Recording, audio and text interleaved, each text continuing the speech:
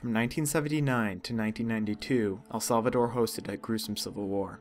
For those 12 long years, the poor rebelled against their government for human rights and better living conditions. Many mission groups were sent to help the innocent that were suffering during the war. Unfortunately, the government made it extremely difficult for those people to help.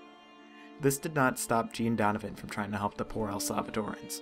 She knew it was her duty to help, so she traveled to El Salvador despite the opposition from the El Salvadoran government.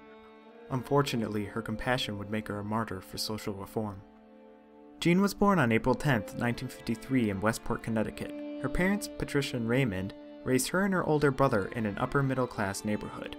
She attended Mary Washington College in Virginia, where she eventually earned her master's degree in business. During college, she spent a life-changing year in Ireland. There, she met a charismatic priest who was dedicated to the struggle of poor Latin Americans. He taught her the importance of solidarity and compassion. He told her stories of people that were suffering. They needed someone to listen to them and to help them. He also told her that wealth was not worth living for. Instead, she should devote her life to God and live a life of compassion. That trip strengthened her faith and resolve in such a way that she gave up her successful life as an accountant in 1997 to work as a volunteer in El Salvador. Through a Catholic relief organization, Jean was sent to La Libertad, a small village on the Pacific Ocean. There, she worked with others to transport supplies and provide education to the villagers. She even used her business knowledge to do financial work for the village. The people of La Libertad quickly grew to love her for her help. They even dubbed her Saint Jean the Playful due to her fun and easygoing personality. Her mother knew how much the villagers meant to Jean. She noted how much compassion Jean had for them. Jean took her commitment to the campesinos very seriously, says her mother.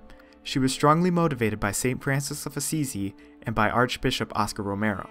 She translated God's teachings into clothing for the poor, feeding the hungry, and caring for wounded refugees, mainly children, who had lost what little that they had. In late 1980, Jean began to notice that El Salvador became even more dangerous. The El Salvadoran military became a lot more violent when they were quelling support for the rebels.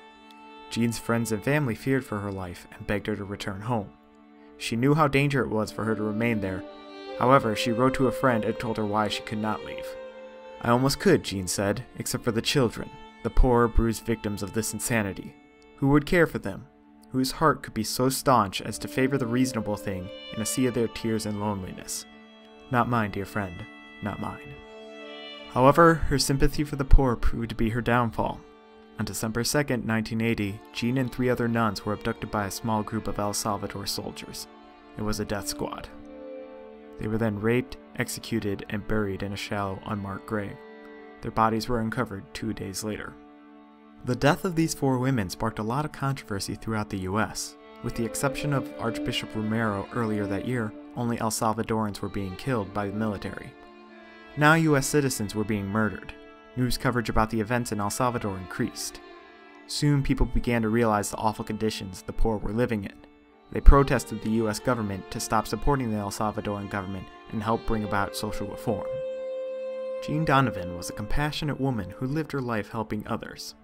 She was not known as a social reform activist, even though she saw the hardships the poor lived through.